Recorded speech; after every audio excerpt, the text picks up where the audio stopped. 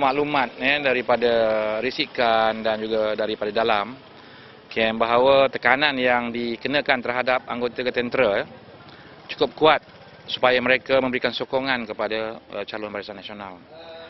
Dan kita dimaklumkan orang-orang yang dilihat sebagai cenderung kepada pembangkang sudah mula diikuti dan dikenakan berbagai-bagai ugutan dan tekanan. Jadi bagi kami ini satu perkara yang sangat tidak sihat dalam sistem demokrasi. Walau bagaimanapun kami berkeyakinan bahawa pihak tentera ini bukan satu kumpulan yang mudah diugut, mudah ditakut-takutkan.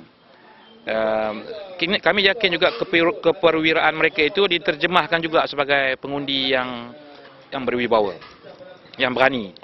Sebab itu kita menaruh keyakinan mereka akan terus menyokong kita dan maklumat yang kita dapat, insya-Allah kita akan dapat lebih daripada apa yang kita peroleh dalam pilihan raya yang lepas dalam kem-kem. Kalau dulu kita memperoleh lebih kurang 1,100, kita berkeyakinan kita akan dapat melipat gandakan jumlah tersebut berdasarkan kepada maklumat sokongan yang walaupun tidak disuarakan secara terbuka tapi digambarkan melalui risikan dan perbualan-perbualan dalaman mereka. Ya, kita telah mendapat satu satu maklumat daripada salah seorang bekas jeneral lah, ya, yang membuat sedikit tinjauan, ya.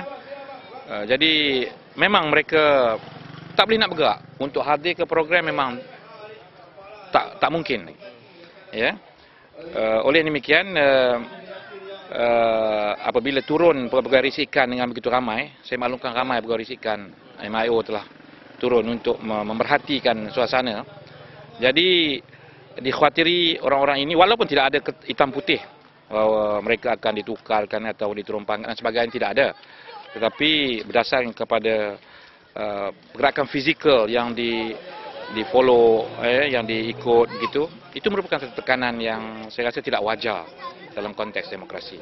Setiap kali kita bangkitkan peraturan yang berkaitan dengan kem tentera, ianya bukan hanya dikaitkan dengan peraturan pilihan raya SPR, tapi ada peraturan kem tentera yang perlu mereka ikuti. Jadi kita tidak mampu berbuat apa-apa. Cuma kita bergantung kepada hasrat pengundi termasuk tentera ini yang mahukan perubahan. Saya harap mereka mengekalkan momentum perubahan itu dalam keadaan yang keberanian, kerana kita yakin undi mereka akan tetap sulit dan rahsia. Tidak ada siapa yang boleh mengesan sokongan tersebut.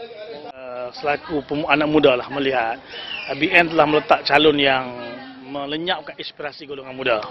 Jadi pada saya Isa Samad telah berlalu tempoh masa politik, karir politik beliau. Dia lebih tumpu kepada penasihat UMNO barangkali dan menjadi idola anak-anak orang UMNO lah. Tapi bukan menjadi tokoh politik yang untuk bertanding. Jadi dengan itu saya harap anak muda Malaysia, anak muda Bagan Pinang, berbagai kaum India, China, kita sebagai anak muda hilang inspirasi golongan muda disebabkan pilihan kepada calon itu. Jadi kita minta mari bersama PAS. PAS ada sasarannya, calon yang muda, yang memahami golongan muda, golongan tua, yang agak fresh di sudut politiknya, dan kita pun meletak bersama kehendak rakyat ini merupakan satu perjuangan hari ini. Dan anak muda mesti mengambil kesempatan seperti dibuat oleh seluruh pilihan raya lalu secara berani, secara normal untuk tolak UMNO BN sekali pilihan kecil. Okey, dari sudut isu setempat saya melihat pembangunan yang diwawakan oleh BN. Contohnya dia melihat kami berjasa kepada BN. Sebenarnya rumah-rumah kedai yang kena beli bukan free. Okey, pembangunan sosial yang standard dibuat oleh mana ada pembangunan? Kelantan, Kedah hari ini, Selangor. Jadi ini satu biasa saja sebenarnya. Tidak ada benda. Kalau bangunan 3 jalan raya, awak semua bukan percuma. Lepas tu saya masuk Isa Samad mesti menyebut, dia mesti membebaskan RM3.20 tol ke PD. Kalau benar dia telus, dia mesti berjanji pada rakyat musnah, hapuskan tol yang letakkan RM3.20 untuk penggunaan lebuh raya PD ke Port Dickson ataupun daripada Semak ke Port Dickson. Sebab apa lagi kalau ada lebuh raya, ada tol, apa beza pembangunan yang dibuat oleh PN? Jadi kami selaku anak muda mencabarlah. Mencabar calon BN hapuskan tol.